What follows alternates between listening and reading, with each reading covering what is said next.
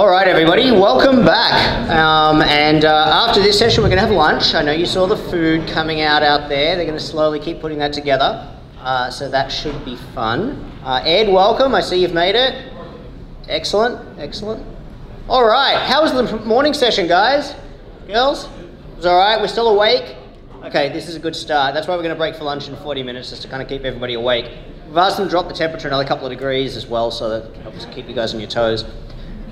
We have another fantastic panel. One of the themes we saw come through this morning and in our London event 2 weeks ago was a lot of discussion about relevancy. You know, we all know we message our members and our customers and all the rest of it, but about being relevant. And the other thing that we've seen come through as a theme in conversation is this sort of bifurcation of, I don't want to say bifurcation of strategies, but it ends up being, in essence, a bifurcation of strategy of the goals of the loyalty program versus the goals of the brand, the parent brand. You know, who owns the customer? Who's talking to the customer? You know, how do you get the customer to be loyal ultimately to the parent brand, you know, with the loyalty program as part of that mix, as opposed to, well, they're loyal to the program, they don't really care for the brand. You wouldn't really call that success. You know, it's a half goal maybe. You can maybe make some money out of that customer, but it's not really that emotional connection to the brand that gets them to that elevated sense of true loyalty. So this panel here is probably going to talk about none of that, but the topic at least is about using compelling content to tell your brand story. So hopefully we can bum steer them back to sort of that narrative. Nick Lamming from Urban Leopard Adventures, not Adventures, although he has been having lots of adventures. Lots of you probably remember him from his Cebu Pacific days or AMIA before that. So if I can say it, Nick's been around the traps a little bit. But what is interesting about Nick is he's got to see it from so many different perspectives. Let's not hold back on questions if we want to tap into Nick's insights as well. He's not just a pretty moderator. So we have Gabi Kool from Loylogic is here as well. Gabi's also seen it from many perspectives, the coalition side, you know, more recently before Loylogic as well. Patrick Young from Arrivia, and Crilley, who before being at Brightline Trains was with Spirit. So two different verticals, so that'll be interesting to gain your insights, Indiana, into that as well, to see what you might see, you know, differently, or, you know, how perhaps your perspective has changed. So without further ado, I'm going to hand over to Nick, and let's enjoy the panel. Thanks, David. Good morning, everyone, and welcome to this panel. We are going to stray a little from the core topic, as I'm sure none of you will be surprised about, and we're going to stretch it a little on our own to really focus on partnerships and how brands are using partnerships, or maybe overusing partnerships, to deliver on their objectives. We've seen over the past 2 years some really interesting situations where airlines were, and cruise business and hotels were stripped naked. Their core product was removed from them. And what you were left with, certainly with airlines, was a cargo business. Yes, that is core, but also this thing called loyalty. And under the skin of the loyalty business, it really emerged that they hadn't been so much focused on maybe their parent brand, but they'd been diligently preparing themselves as financial services companies. So under the skin, you had large credit card portfolios that were generating enormous sums of money. And these dipped during COVID, but they only dipped and then they came back. So what we saw is that loyalty programs, through the partnerships that they had, and it wasn't just credit card, there were other partnerships that meant that loyalty programs could stay relevant, and those really came to the fore during the past 2 years. So with that choice to bring partners into your program, there are a number of factors to consider. And I was just thinking about some of the partnerships that I've seen that really shouldn't work. An airline really shouldn't have a big automotive insurance business, in my view of 5 years ago. But Qantas in Australia does. It has a very big wine business. And is that an overextension of an airline brand? Is it anything to do with an airline brand anymore? Or has it become more one of a database marketing company attached to an airline as an incentive? I think there's also a danger that you become a jack of all trades and a master of none. In that, if you're not an airline anymore, or if you're not focusing on being a loyalty program of an airline, then what are you? Are you a credit card business? Are you an insurance business? Are you a wine business? So I think that the loyalty programs have, yes, they've had to diversify, and some have done it very successfully. There's also been discussion around personalization and data monetization, and I think maybe both of those phrases are a little tired, and certainly data monetization in my world has been used as an excuse for not having a strategy. So we'll monetize our data, and but it's also won a lot of favour with getting finance and opening budgets up. And we heard earlier on how important it is to drive communications and messaging. So that's where the kind of personalisation comes in.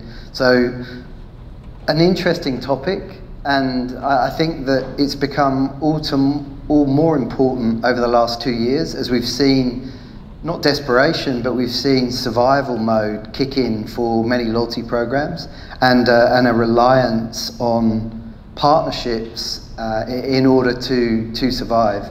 And I think, although she was airline and now trains, but there's an awful lot of similarity between what Brightline is doing and the world of airlines. And I was reading recently that there's an interesting extension to the business of getting out of just trains and into transport the other side. So maybe you could tell us a little bit more about that and what drove that and some of the challenges with it. Yeah, of course. So I am with Brightline Trains, just to kind of baseline the conversation, because a lot of people don't really know about the brand yet. You know, we're new. We opened in 2018. We're based in Florida currently right now, Miami to West Palm Beach, with the hopes to expand to Orlando, which makes it a corridor of about 240 miles. So when I heard this concept before I even joined Brightline, being in Florida all my life basically, I thought it was kind of bizarre that they were coming to Florida, but it's great. I've traveled, and through my travels I've been able to to travel on trains, and I think that they're a great infrastructure addition to what's out there already. So when I joined Brightline, obviously they're in the train business, but something that was very unique to Brightline was creating an ecosystem around the train ride and creating this really augmented experience. We're not regular train travel. It feels very premium, even in our smart, economy equivalent coach, right? So, the leather seats, our stations are scented, like, nice hotels, boutique hotels. So it's a very elevated experience as it is already. And we were trying to think about how to make this experience even better for our riders and to augment that. And that's where mobility came into play. We're already doing train where it's not expected in Florida. And we knew that in order to support this vision of mobility in Florida, we would have to create an ecosystem, the infrastructure to support that. So just recently, because even though we started operating in 2018, we took a pause because we relied heavily on commuters back in March of 2020 when all of us were hit with the pandemic. So we just resumed service in November of this year. And Brightline Plus is kind of the new product, the new shiny thing that we're coming back with. So as a rider, you're able to, within your booking, within our booking funnel, you're able to book your ride to and from our stations. And I know that currently right now, we only market the last mile, which is, you know, from our station to your final destination. But we're gonna be extending and expanding that to first and last mile. So what this means is, you know, one of the brand pillars is sustainability and being an eco way of travel compared to, you know, the car. So what this means is that with the mobility services, we're able to pick you up in a Tesla at your home, bring you to our station, and you're able to have this frictionless experience from your door to the train, and if you choose to, from the train to the door of your office, basically. And it's really, you know, something that no one really is doing, especially in the US. But we're a really audacious company in the concept, in the original concept of train travel, high-speed train travel in Florida. And we thought that this would be a great addition to augment the experience for the rider. And it ties in nicely to creating a frictionless experience, an augmented experience through loyalty itself. And when you say we will pick you up from your door and take you to the station, yes. Is that really you, or is that being serviced through a partner? And how have you structured that to? Yeah, so long term we're going to be pretty much in-house, but currently we have partnered up with a couple of providers, basically car service providers that we have this partnership with. It's partially, you know, organic and some through partnership, where they provide the drivers, the cars, branded as us and feels like us. Our cars are scented just like our stations. And then also, you know, the car insurance liability that comes with all of that too. So I think that's a good example of a very tightly integrated and logical extension to the business, and it's been important for organisations and loyalty programs to get deeper into people's lifestyles, and one way of doing that is by airlines selling other products, or cruise companies selling other products, or hotels selling other products. And I think we've seen a lot of that, especially from airlines, where AirAsia, for example, in Asia, have said that they want to be the supermarket, the Amazon of travel. And facilitating that is a big challenge. And I think that's an area that you can maybe tell us a little bit more about, Patrick. Sure, yeah, I could talk about that and how Arrivia works into that. So Arrivia is a B2B rewards and travel platform. We worked pretty much strictly through B2B partnerships. We don't compete on the open internet with your customers. So we want to be the company that helps put a loyalty or membership group organization into the travel business. We have a full service loyalty program, from call centers to online travel bookings, and then all the way through redemption and earning of points for some of our partners. We are different in that we have a lot of exclusive content or specific content to the partners that we have in the travel business. So we curate a lot of very exclusive and special type things, whether it's cruises or maybe something that's very specific to to a resort type experience for customers. So that's one of the ways that we're really trying to differentiate and provide a different loyalty experience than maybe some of our competitors that we might call larger or that have a different type of model. So trying to curate through our platform specific experiences for our partners' customers is really what we're trying to do. And I want to sort of draw out a point here, is that what I find quite interesting is that partnerships is a little bit like herding cats sometimes, in that they may have very different objectives to you. And we've seen two examples where they're very much white label, so there's no brand clash or brand argument. There's no argument about whose customer are these. But certainly in some of the challenges that I've seen is where you've got two very large organizations with very large brands and very large ambition to create a database of customers and then monetize that asset. So I think that's one of the big challenges. And also, I've seen it happen by stealth, where the supermarket says, yes, Bank X, we'd love you to run a co-brand card for us. And they come in and they run the co-brand, and then at the end of it they say, thank you, we've got our banking license now, and we don't need you anymore, and we've got a wonderful customer base, and now we're going to become the biggest bank or the biggest card issuer in the market. So there is huge challenge when you're using your brand to work with others.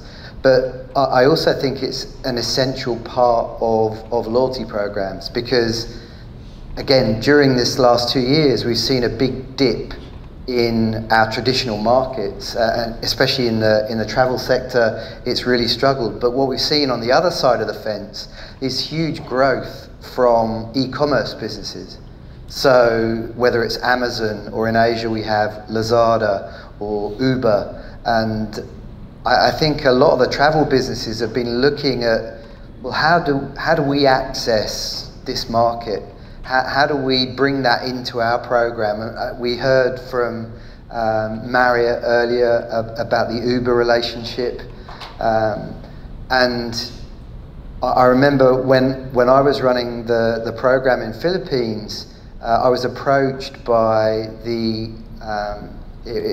company's name is Lazada. It's the Amazon equivalent in Asia. And the country head came to me and he said, you've got the best database of my customers in the country. How can we work together? But actually constructing that relationship and coming up with a partnership that worked when you had those two competing brands was a real challenge. And facilitating it was a challenge as well, because from Lazada's perspective, they would put us in their affiliate program, which meant that it was great. We got a commission for every sale that we put via Lazada. And it was a healthy commission, and we were able to give points and incentivize it, and it worked well. But there were some really big challenges in there, because the one big challenge was in the asterisk, where it said, when you've made your purchase, after you've come through our site or our app, then it's 60 days before you'll get your points. And the reason for that was it was 60 days before we were paid our commission. So it was a really challenging model to make work, and it's an area that I know Gabi and the team at Loylogic have been spending a lot of time on, and I think you can probably shed a bit more light on maybe some of the solutions to those challenges that I highlighted. Yeah, thanks, Nick. Yeah, so it's interesting, like if I would take a step back, kind of looking at our industry for either the frequent flyer programs or the hotel programs, if you look at kind of where can we stimulate accrual into the machine, right? It's not so many options left anymore. You got the co-brand cards, travel under pressure, so probably less being earned on the core product. But e-commerce is booming, and so how do you tap into that as a program to maybe make a very significant entry into that space? And so if you look at the US market alone, I think there's about $12 billion per year is the affiliate marketing market. And we as industry, we get like a sliver of that. We're basically non-players in that affiliate marketing. And it's a little bit down to the example that Nick gave. The user journey is broken as we have it right now. You start on a program page, you click on a merchant site, then you go to that merchant, you shop, then you have to wait 6 weeks before you get your points. Sometimes it doesn't work because the cookie didn't fully kind of transfer through. So it's an unnatural buying behavior. No, all of us as consumers, we don't shop that way, right? We go directly to a site, we want to transact, and then basically we make a purchase there. So when we started thinking on already for now 5+ years, I'm like, can we change that? Can we be classified as an affiliate marketing player, as a program, by simply being embedded in the payment checkout of such a merchant? So you go directly to a merchant site, you shop as normal, and then when it's time to pay, you see Visa, MasterCard, PayPal, Klarna, Afterpay, whatever it is. Could there be a program branded button in there where you click on it and then either you pay with points or you get points, or you make it, you need to become like the fun default experience that people willingly click on, and at the same time convince that merchant that yes, they went direct to your site, but don't forget this was still an affiliate marketing play, because we promoted the fact that we are partners in our environment. We made sure that we as a loyalty program are seen as kind of, these are our core partners, go shop that direct, but we don't want to make your life difficult and force you through the journey. Go direct and basically still be counted in there. So we've tested this now in a couple of markets. We tested in the Middle Eastern market with a bunch of programs there, including Etihad, tested with Miles & More in the Swiss market, and basically we see that this model works. So merchants are willing to accept that this is an affiliate marketing play, which means you get 10 to 15% type commission, depending on, sometimes a bit lower if it's electronics, but still you get very good commissions. But it means for the program, to your point earlier, like, are we like in the financial service industry? The answer is probably yes, that might be not a bad idea. If you can think of, if your members know that your program equals also the fact that you're a payment company in there, that can be super compelling and super rewarding. So in our view, programs should be able to generate $2, $5, $10 billion of e-commerce via their payment button directly in the checkout of selected merchants, not just for payment with points. That's of course one part of the solution, but more interesting enough, if it's an everyday partnership play, it needs to be about accrual, because you can only spend your points 2-3 times per year. So if it's about redemption, it's not the right angle. If you want to be in daily life, it has to be about accrual. And then basically, it cannot only be about accrual, because the merchants, why they are willing to get you into their environment, that you're sitting on this wonderful liability, and everybody always talks about the hundreds and gazillions of dollars of liability that sits in there. That is not lost on the merchant, so they like, of course, that part in there. But in reality, maybe 5% of the transaction will be paid in points, the other part in cash. And then you need to think of how do you bring your co-brand partners maybe into that user experience. So when people click on that button and one party pay in points, the other party pay in cash, how do you then promote kind of your co-brand partner? So either don't forget to use your card, or if you pay with a non-co-brand, how do you automate immediately after the transaction has been completed to send a co-brand card offer, like, oh, by the way, you could get another 30,000 miles to sign up, and you could have earned so many kind of points in there. And we had a very interesting discussion. Like, we're mostly focusing still on Europe and Middle East. We're very curious about also, of course, the North American market here. We're debating internally, like, should it be one button that you bring to the merchants because they don't want to implement 10 different program buttons in a market like North America. Whereas in Europe we will go more program branded buttons, because there's a big halo effect of these kind of brands that are very well known in their home market. So and then you also get the heart and soul of that airline program or airline or a hotel program into promoting this to their members. So we think it's actually the right solution, but we're not really sure yet in a market where there's so many strong loyalty programs like North America, if then 10 buttons is the right approach. Will a merchant willingly accept all these kind of buttons there, or do we need to create one kind of button, which we did right now, but we're debating that. Back to the last point on that co-brand partner. So last week in Europe, we spoke to one of the biggest financial service institutions who has got a lot of co-brands with a major airline there. And he was telling me that they spent about $20 million on online display advertising to promote their co-branded card. And so they pay that money to Facebook, Google, etc., but not to the airline. So the airline is not structured to basically give them the marketing exposure that they need and crave for their card. And so but he said, like, if they would give it to me, that kind of exposure, I would shift that $20 million tomorrow in a heartbeat to the airline, because why pay all these social media companies? So there is a lot of money on the table there, but it requires strategic thinking on how do you leverage your program to become maybe more a payment type company, and then you can be in a daily life without having that brand conflict. People go directly to that site of that particular partner.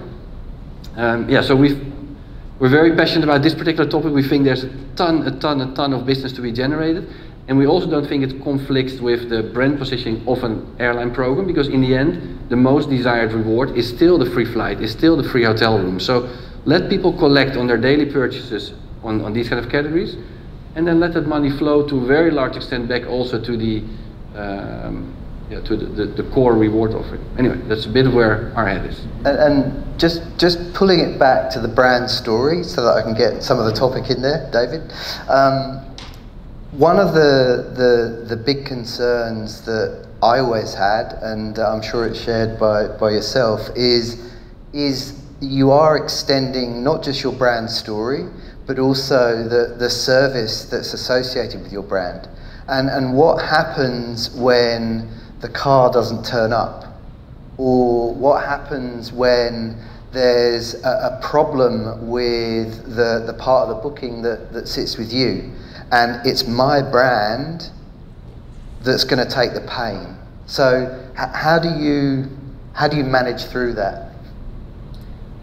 Well, using the mobility services as an example, I think that before you even think about this type of partnership or product or service, you think about how you can create the most perfect type of service. So it's really important that it's strategic, that there's obviously some level of control from the brand, but also the type of partnership that you select has to be completely vetted. You have to rely on your partners to be able to fulfill this service on behalf of you for your customers. So, I think that that's where the foundation lies, and everything, of course, is a balance after. Yeah, I would add to that and say, from our standpoint, we want to be the brand behind the brand. So we want to make sure that as the brand behind the membership or loyalty groups, perception there is that they're getting a great value. And value maybe is a little bit overused as a concept, but and it can mean different things to different people. But we want to make sure whether that value means they're having the content that they need, whether that's curated or whether that's a lot of different content choice in the travel space. And then another piece of that might be the way that they pay for that. So it could be a number of different ways that they look to either pay with some sort of redemption or cash, or however they do that. We want to make sure that the customer experience that our partners are getting, our customers are getting through their partners is the best that it can possibly be. That's kind of the way we differentiate as well. So from the sounds of it, these partnerships and this extension to the brand, they certainly come with a health warning. And you need to be cautious when you're looking at the fantastic margins in the insurance business or the wine business as to whether it's a natural extension, B, whether it's going to be worthwhile financially, because there is going to be some pain associated with it, is what I'm hearing. Nick, I think it's also kind of the point, like probably as an airline, like Qantas Wine is a good example, right? Maybe it's kind of too far to basically become a wine business operator. I think that's not that natural per se, right? But I think if you're part of the payment experience and your miles are kind of somehow transacted, it's a little bit more at a distance, right? So I think it's, in that sense, probably a safer choice almost to venture into like all these running these businesses. That might be a bit of a stretch. And so that's a different perspective in that what you're doing there is you're saying that my currency can be used to transact and influence people, and I expect to be compensated for that, but you're not getting so deep into the business, which is different to the approach that you've taken, where it's so naturally a part of your core business that you're willing to wrap it all up together. Yeah, there's a risk, in doing that, and obviously, having the support of the partner is really important, like I mentioned. But at Brightline, we're pretty selective about, or at least the strategy is right now, we're still very new, the strategy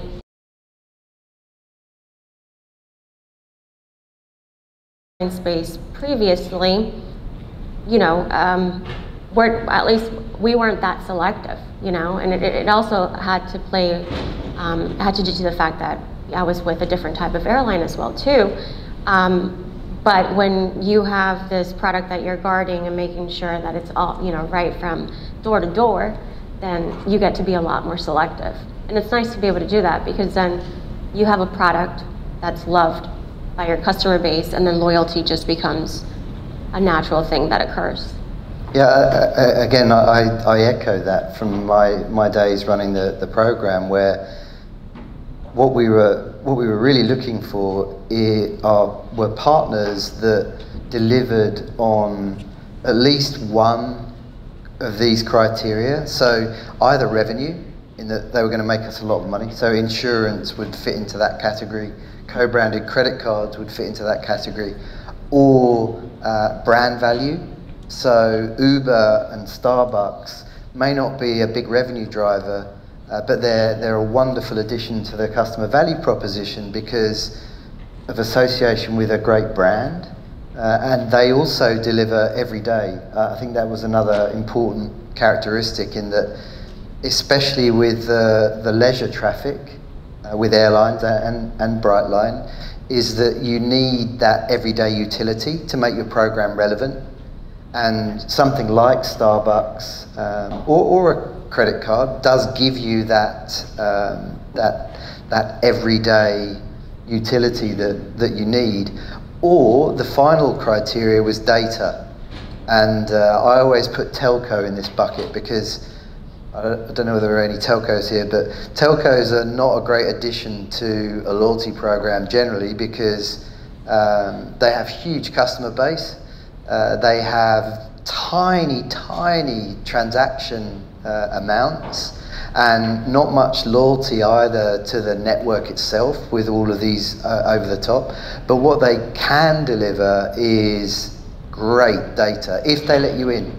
So if you're able to do a partnership with a telco that revolves around data, then I think that's the best basis for it, and that's how I would select that type of partner. So being selective, or having the opportunity to be selective, and having criteria to measure that partner relationship before you jump into it, I think would be a worthy piece of advice.